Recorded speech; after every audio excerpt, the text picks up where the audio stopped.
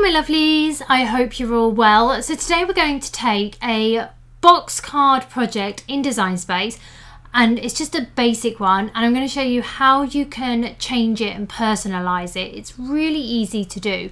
So if you go to projects and you type in box card, you'll see there's quite a few here, and you can pick any of them and change them because they're really easy to change. I'm going to pick one of the Anna Griffin ones here, so I'm going to choose the happy birthday one. And it tells me everything I need, and I'm just going to customize. So when it comes in, this is what it will look like. And you see there's an envelope which is over 2 cardstock pieces. I'm actually just going to get rid of those. I tend to not create the envelopes, and actually I make these bigger, so I add the embellishments and have them larger. So I normally will put it in a larger envelope that I've got. In terms of the design itself, there's not a lot that I need to do. I might want to change the text there. So all I'm going to do is ungroup it, and I'm just going to get that piece of card there.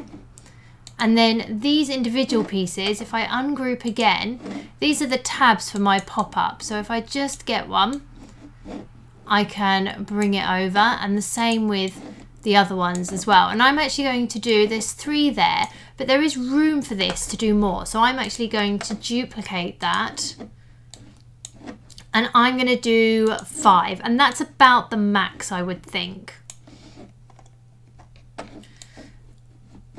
These images are going to go like so, and you need to make sure that when you add the images in, that the bottom of them is not going over those score lines. However, the rest of it can. It's just when you attach it, you need to make sure you're not going to weld it to these pieces. Now you'll also see in this that these are all print and cut, but they're on their own. So if you print and cut on a paper or a printable, you've got nothing to back it onto. So I'm actually going to get my own images and show you how we have a cutout for the back, and then how you do the print and cut as well. So I'm just going to get rid of those. So I'm going to go to images, and I'm going to get some Halloween images. So I've decided to do 4 images, and you can see that I've just put them kind of where I want them roughly to be, so that that's kind of how it's going to look. Now for each of these are going to be a print and cut, but I also need them to go onto something solid because I'm going to print and cut them onto sticker paper. So I'm going to duplicate each one.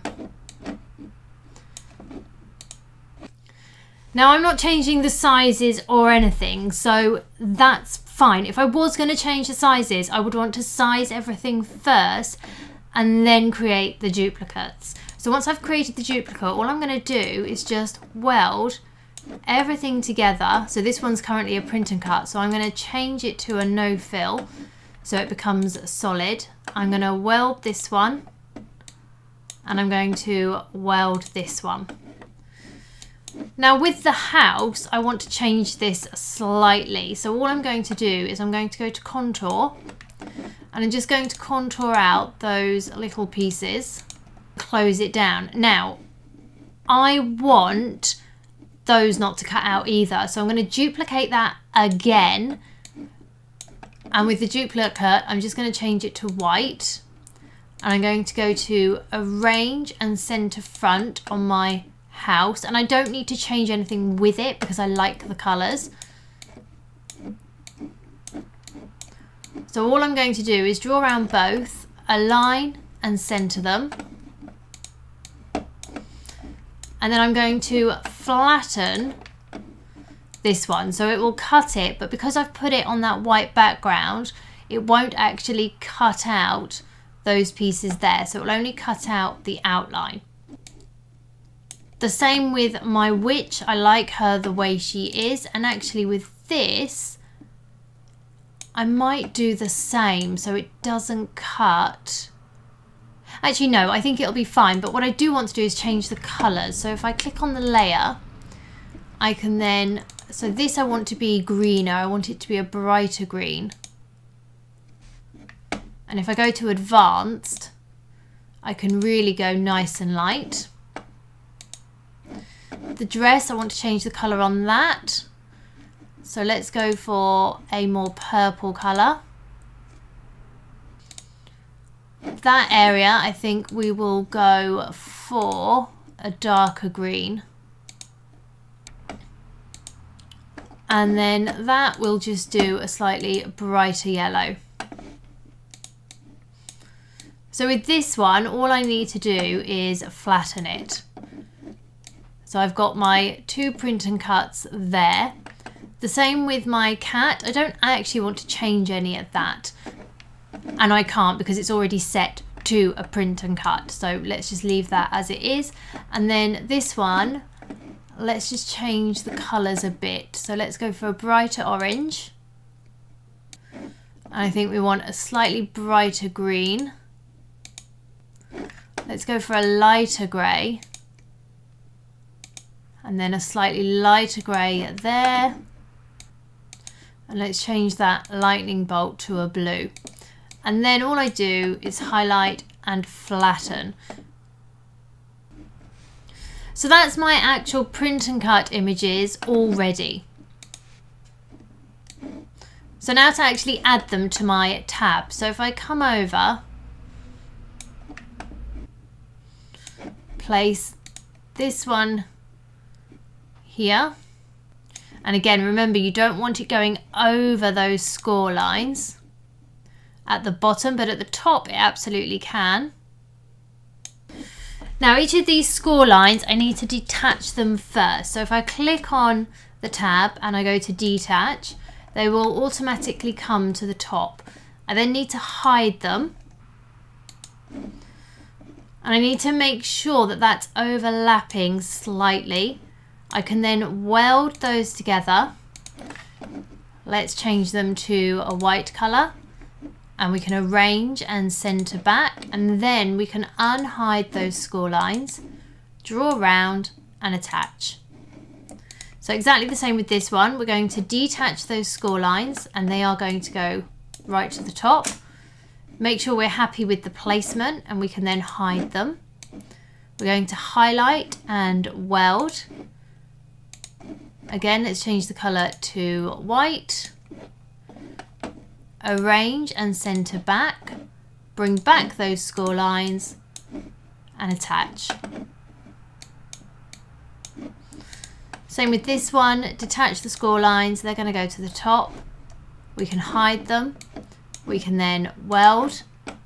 We can of course change the colour to white so they all cut out on the same piece of cardstock. I'm going to arrange and centre back. I can bring my score lines back and attach. And then finally with this one, we detach the score lines, hide them, weld that together. And I'm just going to use my contour on that just so they don't cut, because there's no need for them to cut. So if I just select them, it will then turn it to a solid cut. I can change it to white, arrange, centre back, and then bring those score lines back. And then of course I'm just going to attach it all back together. So that's what those tabs are then going to look like. I can cut these out in a patterned cardstock, which I think I'm probably going to do. And then with this, I can do lots with this. I can write on it, I can do a print and cut. My options are endless. I could foil. I think I'm just going to ungroup it. So it's currently set to print and cut. So all I'm going to do is duplicate it. And I'm just going to change it to no fill. I'm going to get rid of that one. I'm going to duplicate it again and I'm going to change the colour on it to white. I'm just going to reduce it down a bit. I'm then going to go to images and find a Happy Halloween. So this I'm going to have just as a cut, so just a cut piece of cardstock. And then the white, I'm actually going to turn it to a print, and I'm going to pattern fill it. So if I click on the colour box and change the print type to pattern, I can then choose a pattern that's in there or one that I've already uploaded. I can go to edit pattern, and I can change it so it suits my image better. So I think there's pretty good. I think I'm going to get a little pumpkin. So if we go to images and search for pumpkin, they're quite sweet, so we'll choose them. And we'll just reduce them down.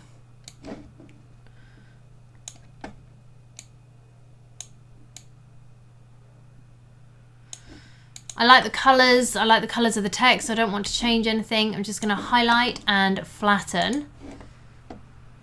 So it will print as you see it, but it will only cut out that background shape because I've flattened my text and my image to it. So it will print it as you see it, but it'll only cut out that background. I'm going to do these in a Halloween craft board that I've got from Cricut, and I think I'm going to have those slightly different colours. So if I click that layer, I'm going to do those ones an orange. And this one I'm going to do as a, I don't know, let's do them as a purple. And yeah, that one I'm going to do as black, but I'm just thinking, do I do 4 of them? In fact, I might do that. So I'm going to duplicate that 4 times. And I'm going to duplicate this 4 times. So 1, 2, 3, and then the 4th one. And all I'm going to do is just change those. So I'm going to unflatten them. And I can keep the background, but do different images. So I've got all my pieces there. So I've got 1, 2, 3, 4, 5, 6, 7, 8 print and cuts, and then the rest are all cut. So if we go to make it, I'm using my maker, but of course you can use your air if you want to. If you're doing this on Joy, you'd have to manually create the score lines. And of course you can't print and cut on Joy either. So it says send to printer. And I always change my settings. So the first thing I do is I leave the bleed on now. They've changed the bleed recently. Before it used to be really obvious because it's a cut buffer. So it used to be this really obvious, I don't know what you would call it, but it was really obvious blurring. Now it's actually part of the image. So all it does is bold the image, which I really like. I always put my system dialog on, and then I send to print. And because my system dialog is on, it's going to bring up my printer settings. So make sure I've got the right printer and go to preferences. Now with mine, I use lots of different printables in there, but I always need to make sure I change the type of paper. So at the moment it's set to plain paper. If I put printable sticker in, printable vinyl, anything like that, it will jam if I leave it on that setting. So I always change it to photo paper glossy 2, and I always change the print quality from standard to high. So I'm going to browse all materials, and for my sticker paper, which is one I get from Amazon, I use the copy paper setting. So if I just search for copy, there we go. And then I'm going to use different cardstocks for my card, and I'm going to use my scoring wheel as well. But if you haven't got the scoring wheel, you've only got the scoring stylus, if you go to edit tools, you can then choose between the scoring wheel and the scoring stylus.